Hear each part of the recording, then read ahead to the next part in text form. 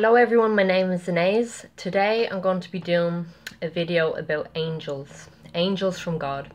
I know there's angels from the enemy as well, but the Lord has put this on my heart and I have to speak what He wants me to say. So it's kind of exciting. So let's just see what God has to say. So Holy Spirit, I ask you to take over every single word that comes out of my mouth and speak to your people in Jesus' name. So you read the Old Testament, the New Testament, you see a lot about angels. You see a lot about the enemy as well, but we're talking about God's angels today. So in the Old Testament, there's so many. I'm not going to be giving you all the scriptures now because there's a lot. But angels appear to nearly like everybody in the Bible, and angels can still appear today. Now today, where we are in this year, it's a very supernatural year. It's a lot of angelic activity. I have seen it in my life. I can go into that as well. I'll share one or two stories with you and what happened to me. I have also been given, over the years since I have been saved, which I'm still waiting on, by 3 different prophets in my life, have said to me that angels will visit me from heaven and they will teach me things, and then I will teach the people. So I'm still waiting for that. I'm excited, I'm a bit nervous, but I'll be sure to let you know when that happens. But in the meantime, I have experienced angels. Say for an example, back in April there, just give you a story now while I'm at it. I was bringing my son somewhere in Paris, and we went to the train station, and the train station, if you were ever there, is just so big, it's huge, you can get lost in a second, and we kind of got a bit overwhelmed. So every time we go somewhere, we always say, Lord, guide us and lead us, So I just stopped for a second, and there were so many tunnels, I didn't know which way I was going, so I was like, Lord, help me. Straight away, a second later, through all these hundreds of people, if you're ever there in Paris, you'll know what I mean, but out of all these hundreds of people walking to and fro, this old man just stopped beside me, like real small, up to my shoulder, and I'm like looking at the map, and he just stopped, and he took his kind of wearing a tweed jacket and a tweed hat. It was really odd, like, and he just stopped and he smiled and he said, "Are you lost?" And I'm looking at my son and I said, "Yeah, we're looking for this platform." And he said, "Oh, keep going, you're on the right way, I'll walk with you."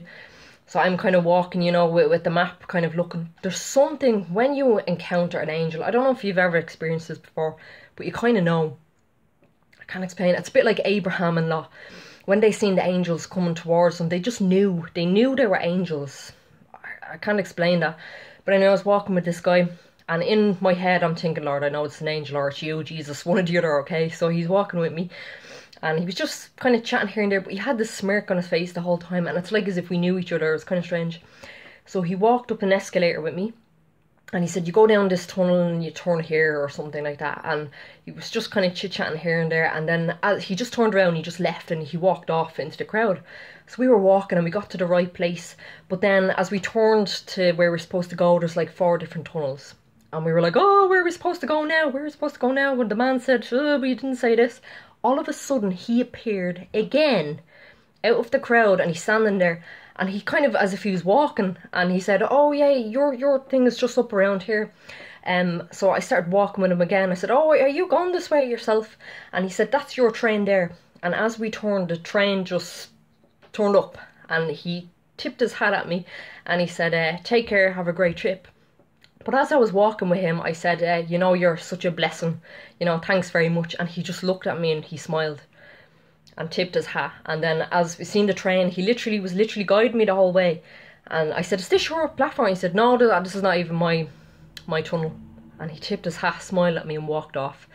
Packed into the train, myself and my 2 sons looked at each other like this. I knew that was an angel. I knew. If people don't believe this, that's absolutely fine. But this is just, I know it was an angel, okay, sent to guide us and to lead us. But anyway, that's one of my experiences. Another thing that happened to me, what angels do. So angels guide, angels protect, angels are sent to give you messages, angels can strengthen you. They strengthened Jesus in the Garden of Gethsemane. They give messages, they guide you, they help you, they warn. Just like in Sodom and Gomorrah, they went to Lot and they were there to literally guy them out of there. To strengthen Jesus. We know about Mary. I'm going to give you scriptures now in a few minutes. But just let me give you another story there. Also, I went to see another man of God there during the year. And myself and my friend, and we were joking. And I was I had English money. I was in England, and we went to kind of like a pound store. And I had no notes in my purse, okay, because I'm going back to Dublin the next day, okay. So I didn't need anything big or anything. So I was trying to get rid of the change. So I just spent all that was in the little purse that I had was like an Oyster card and a few bits of change and my ATM card. That was it. And when you know you've no money, you know you've no money. So anyway, I said, listen, do you know what, just walk to an ATM with me, I'll just take out a £20 to do me until tomorrow. So anyway, I'm thinking, and myself and my friend, we were joking, you know, and we're saying, oh Lord, we could do with some miracle money now. This is amazing. If you don't believe this, that's absolutely fine. But I went to an ATM, and the ATM said it can only take out multiples of 50, and there was no point in me taking out a 50 because I was going home the next morning anyway, right? So I looked and I cancelled it, and I just kind of looked at my purse anyway, and then I cancelled it, and I wasn't going to take out any money, okay? So I took the card out, but before I went over to the ATM, myself and my friend were messing, saying, you know, Lord, we can do miracle money, like joking. But like, I was kind of serious, so okay. So anyway, I took the card out, and as I was putting it back in my little purse with the Oyster card in it and like 2 cents in it or something. There was no notes. There was 2 brand new £20 folded up in my purse and 1 brand new £10. So there was 2 £20 notes and 1 10. So there was £50 just appeared in my purse. If people don't believe that, that's absolutely fine. But I mean, I looked at my purse, and in your head, your natural mind, you're like, that was not there. And I turned around, I actually walked off. My heart was pulsating. I didn't know whether to scream or shout or cry, and my friend and my son was standing there going, what's wrong? What happened? Have you no money? What happened? Oh. And I walked back, and I'm freaking out going, do you remember? You know, we were saying miracle money, blah, blah, blah. And I took the money. I mean, it was brand new, as if it was just printed. And she nearly freaked out. She just stared at me, because she's seen him inside my purse as well. And we were like, oh my gosh, oh my god. £50 appeared in my box. Who did that? How could that happen? You know, could an angel have put that there? I'll leave that with you. If you don't believe that, that's absolutely fine. But that stuck in my head for ages. I mean, I was like, wow. So anyway, the thing about this is, we are called believers in Christ, okay? Do you believe everything that is written in the Bible? Do you believe that angels can appear to people? Now, we know there's kind of flaky stuff out there, kind of weird stuff out there, okay? But another thing is, you cannot bow down to angels. You cannot worship angels, angel cards, all of this stuff, fairy stuff and all. No. A lot of times in the Bible as well, when an angel would appear to someone, they'd be afraid, and they'd say, oh, and the angel would say, fear not. Okay, don't be afraid. So they'd always kind of calm them down, you know. Yeah. So what was my point? So they'd always be afraid. So they can appear in human form, or they can be kind of transparent as well, like where you can see through them. You can also sense angels. I don't know if you ever get that. If ever you're in church or praying with people, or I don't know, you're in the middle of chaos or something, and you just sense them, you feel them. If you can understand what I'm saying here, it's true, and it can happen, you know. I'll give you another thing. It was absolutely crazy. Years ago, I think it was about 3 years ago, and I was sitting with my friend. She was in my sitting room, and we were praying, seeking the Lord. This hasn't happened to me since, and I tell you, I freaked out. But this is something that we've seen with our own eyes. I've seen other instances of things, okay, but this was like mind blown, because somebody else actually was there when this happened. So she was sitting on my sofa, and I was kind of like kneeling down, you know, kind of with my hand on her lap, and we said, you know, let's pray. But something happened, you know, the presence of God, when you feel the weightiness of God. But this was like extreme. It's like our heads like bow down. Can't remember what we were praying for, but our heads stuck down. I mean, I could not lift my head. It was like just stuck, and her head was down, and we were kind of looking at each other like this, kind of going, what's going on, oh my God. So our heads were stuck, and the weight of God was so thick. So remember, I'm facing her like this, and all of a sudden, I mean, all I could see was somebody just appear right here, standing right beside me, dressed in white. All I could see was kind of like their waist. And hands just going on my friend's head and on my head. And you could feel it. This was like literally not even a minute, a couple of seconds. And his hands lifted off her head. And then that feeling was just gone. We could lift her head. I turned around. She just like was... I stood up screaming. I'm like, oh my gosh, did you see that? Oh! Like, I can be kind of dramatic sometimes, you know.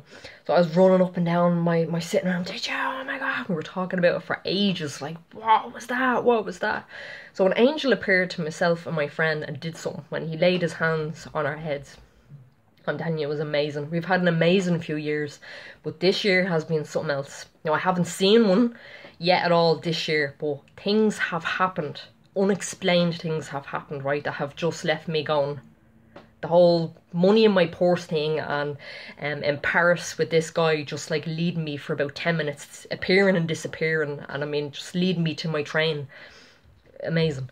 So let me give you some scriptures. So that basically goes with Hebrews 13:2. Do not be forgetful to entertain strangers, for thereby some have entertained angels unawares. Be careful who you're talking to on the bus, on the train, in your neighbourhood, in a shop mall. You have no idea who you're talking to. It could be Jesus. It could be an angel in human form come, and as well you hear stories about them coming to help people, you know, when in accidents, or to move them or push them aside, something like that. If you've ever had that feeling where you have to go here or you have to go, it's the strong feeling. You know, angels can kind of gently push it as well. I've had that happen to me. It was actually the day that I had to get deliverance. I think it was 2011, 2012 when I need to get deliverance, but I kept going. I kept leaving for about 3 weeks. I was kind of too afraid to go up to the pastor because I thought they'd think I was crazy. So this day I was actually walking out of the church, and it's literally like a forceful thing just pushed me up to the pastor. If you believe that or not, that's absolutely fine. This is just, I know God is telling me to do this video for a reason. Hebrews 1:14, are they not all ministering spirits sent forth to minister for them who shall be heirs of salvations? So you hear people when they say everyone has their guardian angel. I believe that. I believe everyone has their own angel, big angels, small angels. I don't know. There's probably some with wings, there's probably some with not wings. You know, there's cherubims, there's all these different ones. But I just feel that God is leading me to give these scriptures today. Mostly about Gabriel, because Gabriel is the messenger from God. We also have Michael. Michael is like the warrior angel. You read about Michael in Revelations, in Jude, and in Daniel. He's always the one that's fighting. He's always the one there to protect. So we have angels who protect us, who bring messages, or God can send someone to speak to you, you know, through an angel. So that's why you have to be really careful. But I think that if you've ever had an encounter with an angel, I think you know, just like my stories there, that like there's something in you that knows it's supernatural. I have other things there, but I'll just keep this video short. An angel was sent to Zacharias in Luke 1 to tell him that his wife would give birth, but he questioned and he kind of doubted. And then the angel told him, Angel Gabriel said that you're going to be dumb, you're not going to be able to speak because you didn't believe. The same thing happened to Mary in Luke as well, when he appeared to her and said, fear not, you know, you're highly favoured child of God, and you're going to carry the Messiah, you know this yourself. But they were all kind of startled when they seen the angel, you know. Yeah. So let me give you another one then. In Acts 5:19, it says the angel of the Lord, okay, opened the prison doors to disciples to go and said, go and speak in the temple. So they were helping them to escape as well. They help you move, they strengthen you, they guide you. Like I said, you hear people in accidents, or you see things as well. You've seen them videos on YouTube where some people should have been smashed up in a car wreck, but the car went a different side or something, you know. And I'm sure many times in this life, myself and yourselves, that you're alive for a reason, you know. you know, like if you were delayed or if you were late or something happened and there could have been an accident, you know, and God is protecting you and you probably sent an angel.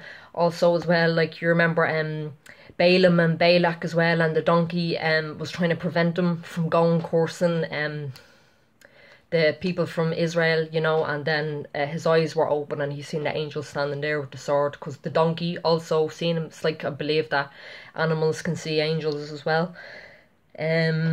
So in Acts 12:7, the angel of the Lord came and shined the light upon the prison, smote Peter on the side, and he told him to get up, and he literally issued him outside and put him on the street, and he just disappeared. So they can just disappear as well, okay? And it's like Peter as well, he kind of went, did I see that? Did I not see that? It's, you know, your natural mind as well is like, did that just happen?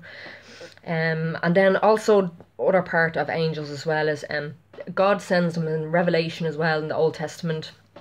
In 2 Kings as well, the angels are sent to destroy the enemy as well.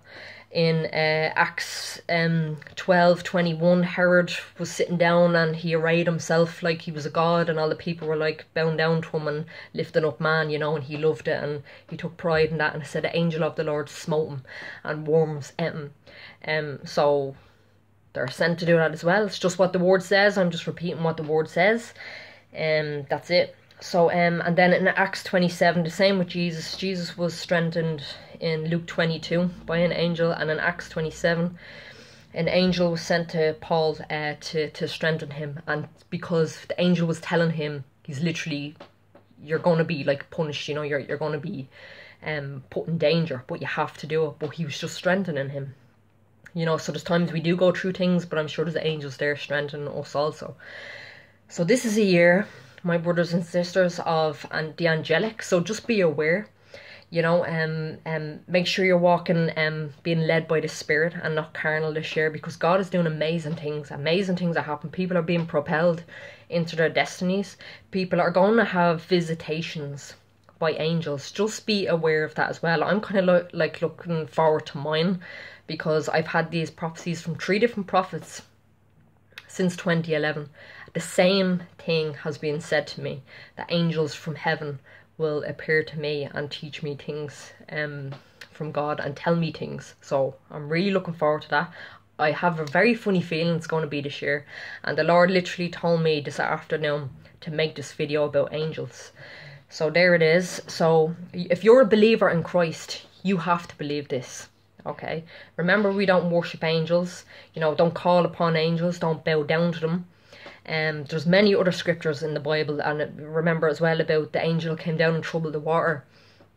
I mean, there's so many. Samson as well, his parents were visited by angels, the whole lot of them. So let's just pray. So Lord, I just pray for your people. I pray, Lord, that they will be aware, Lord. I pray that they will walk, Lord, in the supernatural.